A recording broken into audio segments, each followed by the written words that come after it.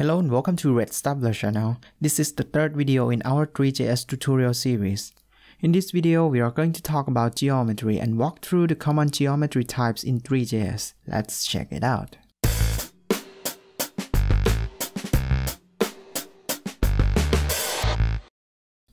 So geometry is the structure of every models in Three.js.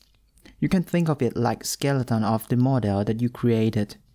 Usually, we would create a 3D model externally, such as using Blender or 3ds Max, and then import it to Three.js. But still, there are lots of basic built-in geometry that you can create it in Three.js. So if you look at Three.js document, you'll see that there are two types of geometry, regular and buffer. Basically, they are the same, except that the buffer geometry internal coding structure was designed and optimized to reduce the cost of passing the data to the GPU, so it has better performance. But the catch is that you cannot access to the vertex or some attributes directly. For example, I can display all vertices of this shape to the console for regular geometry.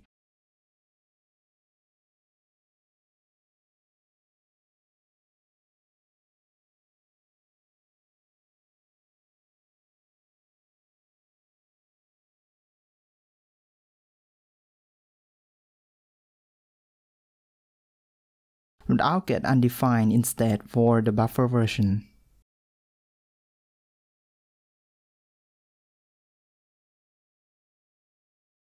For this tutorial, I'm going to use regular geometry for the simplicity. Now let's walk through some basic geometries.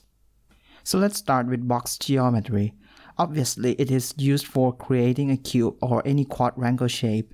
The constructor argument requires width, height, and depth. And there's a plane geometry, which is a 2D version of box geometry.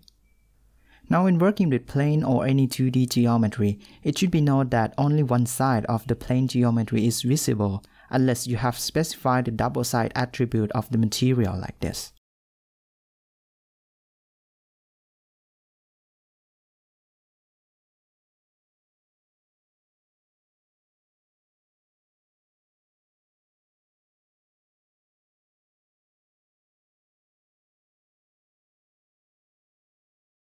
And next is the sphere geometry.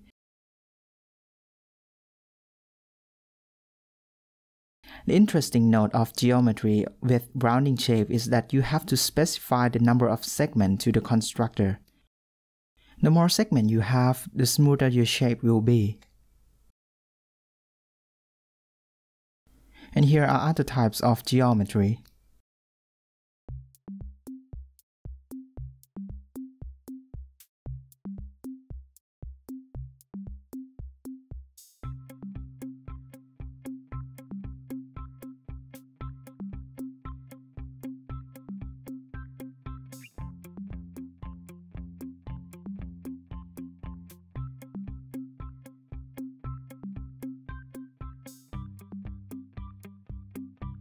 So that should give you some ideas of the geometry in Three.js.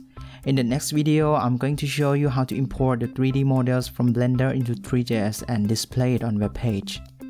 So don't forget to subscribe to our channel to stay tuned, and if you like this video, hit the thumbs up button. Thanks for watching and see you in the next video. Bye.